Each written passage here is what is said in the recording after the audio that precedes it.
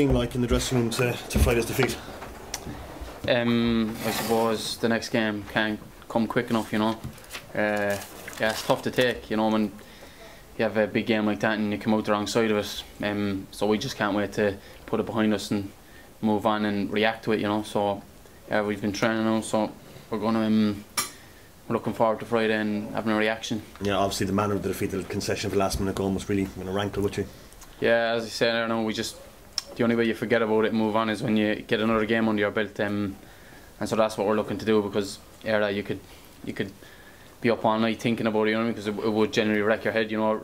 It wrecks the week, like, you know, you're constantly thinking about it. So just as I said, now get the Friday game going, and we look forward to that then, like, you know. You saw Damien Delaney make his debut tonight. How much of a buzz has he brought to the dressing room?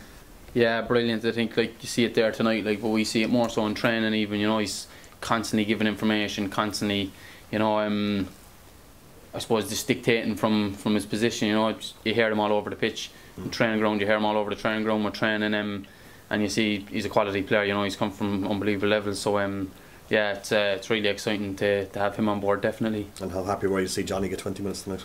Yeah, I think that was the highlight of it all now, you know. To absolute credit to him, to himself, the professionalism of him, to the difficult year he's had, and to be back on the pitch there now, you know, it's unbelievable, and I genuinely am delighted for him, you know, to see him out there and have a good whatever he got there, 30 minutes or so, you know. It's great to have him back, and he's a top fella, and like I said, I know, just buzzing for him.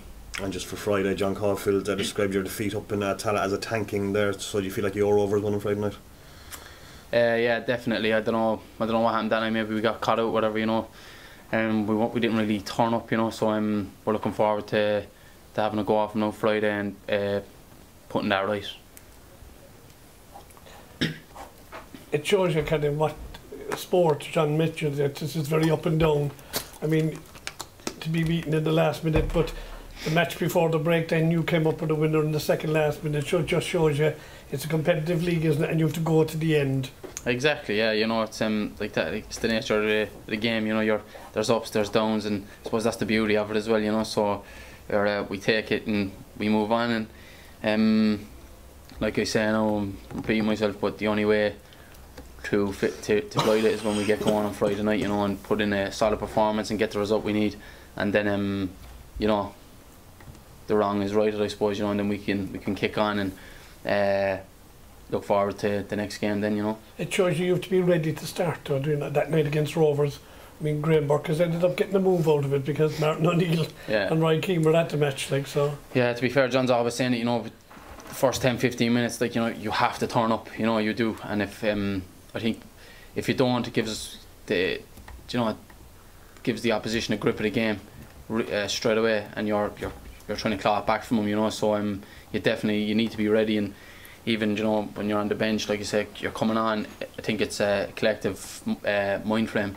The whole lot of us, when we come on, when we start or whatever we do, we're all ready to go. So the minute the whistle goes, you're at it, you know. You're up to I suppose it's just getting to that level of intensity, getting to that level as quickly as possible, you know. And that's what we look to do.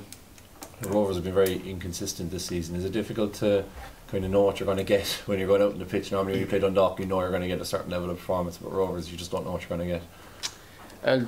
Yeah, well, to be fair, you see, I think every team now that turns up here, plays us, whatever, they're all chomping at the bit. So we know we're going to get the best Rovers side, you know, on Friday night. We always do, and they always try, same as every team in the league, because obviously we're the champions. So they all turn up and they all have their A game. So I think Friday night will be no different. So I'd expect them to be at their best, as will we. And you have a lot of players coming back now, back from loan spells, back from this, that and the other.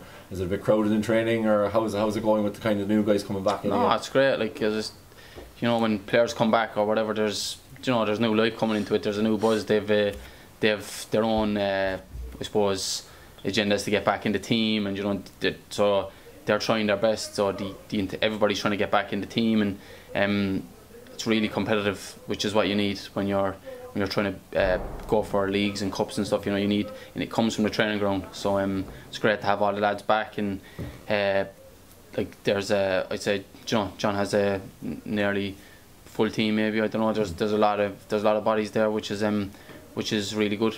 Yeah, and I suppose John told us that all talk of the Champions League is banned in the dressing room, but is it hard not to keep half an eye and, you know, prospect to be obviously, like, you know, you look at it, you suss out what you're doing or whatever, like, you know, you look at the team you're playing, all that, but you don't, like, with John, he drives it home that the next game is the biggest, so we actually don't even mention, it's not, I don't think I've heard, bar the boys, the lads there the odd time we mention it, you know, just over lunch or something, but it's not even mentioned in the training ground, you know, it won't be mentioned now till we're actually coming up to play them, you know, and then we'll do our homework, whatever, and, you know, prepare properly for that, like, or we've a big thing that the next game is the game, you know, so we won't even look, you know, until it's time. And I suppose you have that rivalry with Dundalk again last Friday.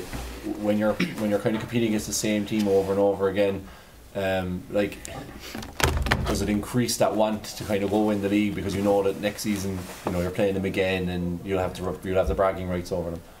Yeah, I suppose there is an element of that, but it's just it doesn't matter really that it's Dundalk. It's every team we play. Like I say, when you don't get the result, it lingers for the week. You know, there's a bad taste in your mouth for the week. You know, so the best thing you can do is go out and win the game, and then you have a positive end to your week's work, and I think that's what we look to do.